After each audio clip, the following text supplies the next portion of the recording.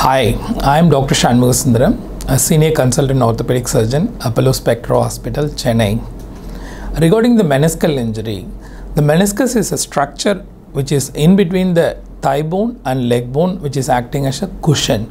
The whole body weight gets transmitted through the knee joint without pain only through this structure. So this structure should be strong and hopefully it should not get tear at any point of time, except the attrition tear what we see in age group around 60 to 80 years. That is a normal particular type of tear which is common for every human being.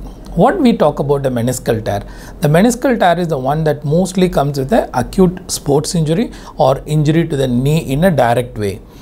What kind of injury can occur into the knee meniscus? We have two types of meniscus. There is a medial meniscus and the lateral meniscus, and type of injury can be on three zones. What do you mean by three zones? These three zones determine the outcome of the meniscal injury.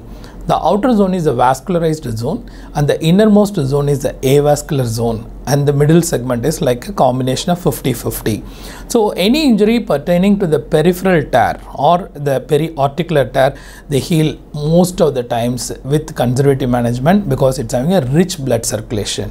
Second, the innermost tear which is involving the avascular zone, generally they don't heal by themselves, they require most of the time surgery. The intermittent zone, what we have as a second zone, the chances for healing is around 50 to 70%. Then, to understand further what happens in the meniscal injury, if it's a small tear which is only involving less than 2 to 5 millimeters, then that particular type of tear, if it's in the periphery 100%, they heal by themselves. When it's a flap tear or when it's a multiple tear, or the hanging tear which is coming to the articular surface, then these kind of injuries might require arthroscopic keyhole surgeries. What is a common symptom to recognize whether you have a meniscal tear or not? First of all, after the injury to the knee joint, you will have a severe pain whenever you climb stairs and coming from the stairs.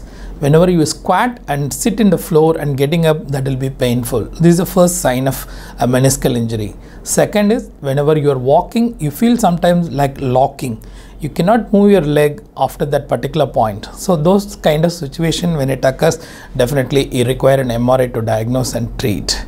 Generally, most of the tears can be treated conservatively, but some of them will become only better with either meniscal repair or by the meniscectomy.